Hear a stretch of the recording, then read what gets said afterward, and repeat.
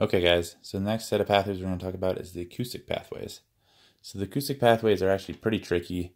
It's just one of those that you have to practice a couple times to really get it down. So within the acoustic pathways, you're going to notice I have a couple of sections within the pons and a couple within the midbrain, just because there's landmarks in all these that we got to look at. So before we start with our different pathways, let's actually find some of these landmarks and know what we're looking at. So first, if we go on the rostral medulla, the main thing we want to find over here is our cochlear nuclei. So our cochlear nuclei, there's both a dorsal and a ventral cochlear nucleus, are found out here kind of in our inferior cerebellar peduncular area. You'll also notice here I have the superior olivary nucleus marked. The superior olivary nucleus, it's incredibly important, but it's actually difficult to see. So there's a huge inferior olivary nucleus here. Superior olivary nucleus is kind of in this region as well, and then of course more superiorly, but again, pretty difficult to see. If we move up into the caudal pons, we have to find our nucleus of 7. So right here, this is our facial nerve nucleus. I'm sorry. This is our facial nerve nucleus over here. And remember, you see your facial nerve, which wraps around the abducens before moving forward. So our facial colliculus is out here. Also in the pons, we have to know our lateral lemniscus, which is the track all these paths will go through. It's kind of found out in this region, so it's not labeled in here. But remember, our medial lemniscus is this big structure here. Our lateral lemniscus is more over here. Mid-pons, again, lateral lemniscus is going to be kind of out here. Our the big things we need to note here is a giant trigeminal nerve coming out laterally. And we need to know that our motor nucleus of 5 is medial to that. The sensory one is lateral, but the motor, which is involved here, is medial. So we keep moving up, and our caudal midbrain. So now we're up to our caudal midbrain. This time we can actually see the lateral lemniscus labeled. And interestingly, you can actually see it traveling into the inferior colliculus, which is where these pathways would go. You can't see the brachium of the colliculus, but in reality it's a large branch, or a large fiber path coming out that way. Keep moving up. We need to note our superior colliculi in our rostral midbrain. And then we get to the diencephalon area. We have to be able to identify our MGN, or medial geniculate nucleus of the thalamus. Okay. So now that we have those landmarks placed, we're going to look at all these different pathways. So I kind of break it down into these 5 pathways to really help me learn. So the 2 primary ones are your dorsal and ventral acoustic striae. These are for sound. So your dorsal acoustic striae, which is also known as the direct pathway, and some books will refer to it actually as the high road. Remember, dorsal or direct. This has to do with monaural hearing. So it is not going to be bilateral. It's monaural hearing, and this is just for general hearing, just general sense of hearing that you get. Versus the ventral acoustic striae, also known as the indirect, is a binaural or bilateral projection, and this is for sound lateralization primarily. The olivocochlear system is a system we'll talk about that is used to fine-tune your hair cells and your tectorial membrane so that they can listen to exact pitch. It can also protect your ears in a loud environment. And then also there's sound dampening pathways that reflexively protect your ears in loud environments. Finally, there's a reflexive pathway, which is going to be used for things you've learned about, such as tectospinals, which is responding to startled sounds, or vestibulo-ocular reflex, which has to do with coordinating your eyes and heads in movement. All these reflexive pathways also will come as part of the acoustic system. So let's start with the dorsal acoustic striae. So for most of these pathways, what's happening is you get sound coming into your cochlea and affecting your inner hair cells. That sound then goes through my spiral ganglion, which is a pseudo-unipolar cell of the 8th nerve. And because this is the dorsal or direct pathway, it's traveling to the dorsal cochlear nucleus.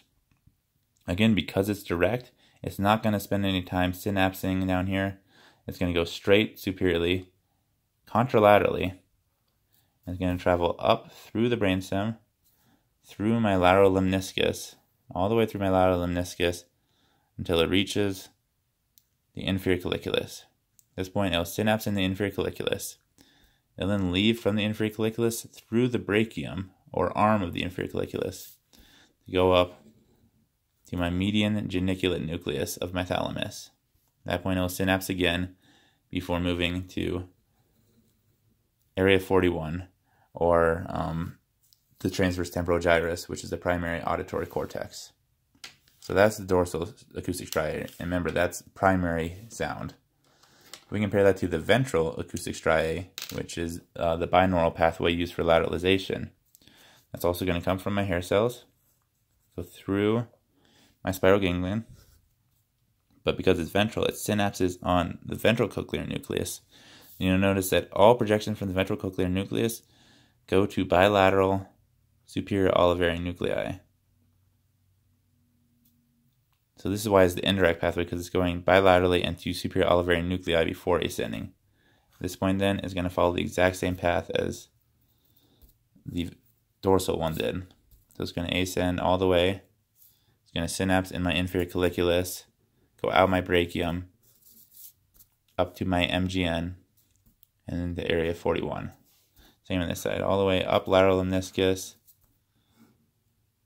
synapse in inferior colliculus, out the brachium, to MGN, to 41. Remember, this is more for sound lateralization than anything else. I do want to note, in both of these pathways, there are some random decussations throughout here. So the inferior colliculi have decussations. There's decussations within the lateral lemniscus. This is really important just because you need to note that this means the only place to get a monaural hearing loss is to damage your cochlear nuclei. Otherwise, there's enough collaterals that usually you don't get a central hearing loss unless it's bilateral. Okay. Next thing we're going to talk about is the olivocochlear system. So the olivocochlear system is actually efferents from the superior olivary nucleus that travel to the outer hair cells. Remember, the outer hair cells are a special type of hair cell that can actually raise or lower the tectorial membrane. So this helps you to localize sound. Again, say if you're in a crowded room and you hear your name across, you'll localize to that pitch so you can concentrate on your name. Say if you're in a concert for a while, you're going to cognitively raise your tectorial membranes to protect your ears. So this actually will get input both from the cortex. So some of these fibers will actually descend. So there's some descending fibers that are coming to do this. And then there's also some that come in through the spiral ganglion. Again, because we're going to superior olivary nucleus, we have to go to the ventral cochlear nucleus. And we'll go to SON before going out to the outer hair cells. Next one we're going to talk about is the sound dampening reflexes. So beyond just being able to raise and lower your tectorial membrane, you can also dampen sound by using these two muscles, tensor tympani and stapedius. These are innervated by cranial nerve 5 and 7 respectively. So this is not a cortical thing necessarily, and this can have descending, but this is primary reflexive in that it goes through my spiral ganglion, again to my ventral cochlear nucleus, and again, remember, ventral cochlear nucleus always goes to bilateral SONs, and then at this point, it's going to send fibers up to my 7th nucleus, so fibers up to my 7th nucleus, facial nerve nucleus, and to the motor nucleus of 5, or motor nucleus of trigeminal.